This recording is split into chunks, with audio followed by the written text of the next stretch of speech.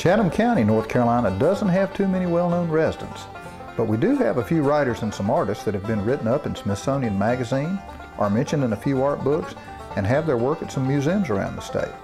One such artist is Clyde Jones. Clyde is what they call a folk or outsider artist.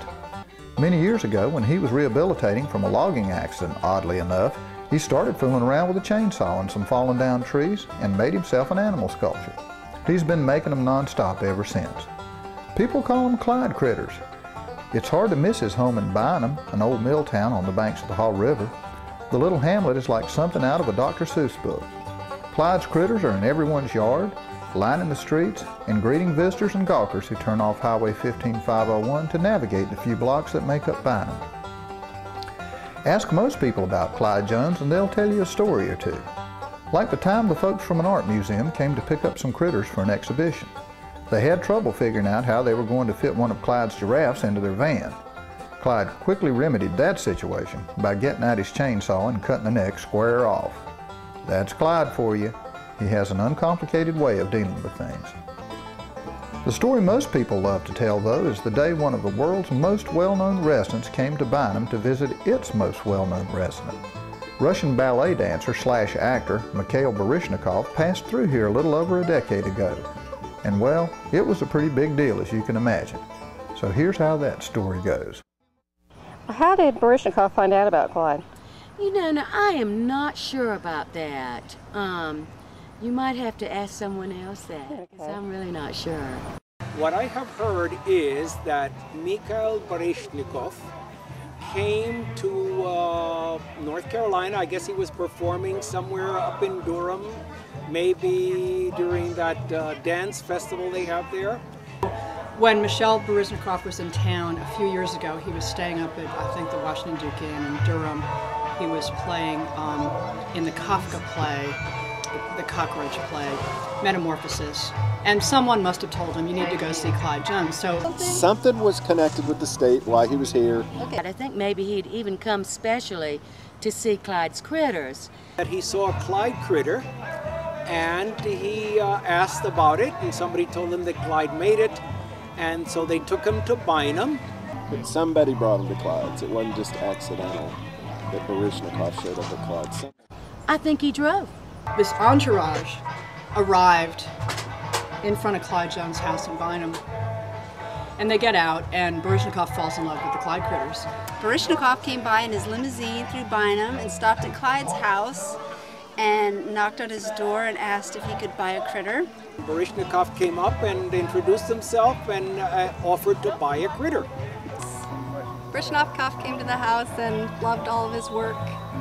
And at some point he asked for a critter and Clyde just said no. So he goes and he picks out a critter and he goes to Clyde and he says, I want this, and Clyde says, no, I can't sell it to you. He said, but I really would like it. And he said, I'm sorry, I just can't sell it to you. So that everybody around here knows that Clyde doesn't sell his work. He gives it away to friends, or it's available only through raffles and auctions and things like that. Clyde said that he never sold critters to anyone, no matter what, and I think maybe Baryshnikov really pushed him and Clyde perhaps got offended. So I heard that when Mikhail was in Bynum, he was actually in Clyde's yard riding the critters, like, you know, sitting on one of the big reindeer, hanging onto the antlers or something like that. I think that's what offended Clyde. I guess he offered him, you know, a good amount of money, and Clyde said, you don't need one. I don't sell them and you can't have one. That story seems to be another legend with Clyde. Money in a box that's offered for and then not received. You know, pulls out a thick wad of money, and Clyde is not moved. It wouldn't have mattered. I know, he still would have gone by with your money. Doesn't sell to anyone ever. So Baryshnikov left and told a friend, and the friend came to Clyde and he said, Clyde, don't you know who this man is? He's famous. And Clyde says, well, he said, I didn't know him, but he knew me. And later on somebody asked him, well, why didn't you give this famous ballet dancer a critter? And Clyde said, it didn't seem like he needed one. He never sold it to him. Poor Mikhail walked away disappointed. you know, Baryshnikov gets back in the car and leaves, and he never gets the Clyde Critter. That's the end of the story. Never got his critter. But then somehow this story got in the news, and it actually went out of the API wire, so it went everywhere. People were sending him clippings of this Baryshnikov story from Maine and Oregon, and it went everywhere. And so then I think Clyde sort of felt something. Then Baryshnikov came back and said that he wanted to buy this for his son. Well, as soon as Clyde knew it was for his son, he said, "Why didn't you tell me?" And he sold it to him. Baryshnikov ended up leaving and subsequently wrote Clyde a letter, and Clyde softened on him finally and boxed up a critter and sent it off to wherever Baryshnikov was at that point. The letter basically thanks him for showing off the garden and showing off the critters. And I think there's a please if it could ever happen at the bottom. I'll have to go by and read it because it is really still hanging there, the letter. And now he has a picture of Baryshnikov, I believe, taped on his front door with a lot of other pictures. And I guess he really did show his enthusiasm for liking it.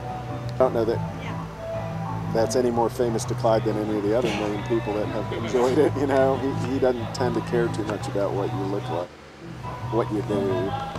I just thought it was great when, you know, the man said, you know, Clyde, he's famous. He said, well, I didn't know him, but he knew me. I just thought that was precious. And then I heard that later he actually danced on stage with his chainsaw. But I don't have any idea who that was with. But I know he was part of a dance performance with the chainsaw, and I didn't see it. You'll have to ask Clyde about that. Yeah, he done his part and I done mine. Has he ever visited again? Not yet, but I saw him before. He's still living. Yeah, he is still alive. Yes, Yeah, he is. He ain't dead. He's not dead.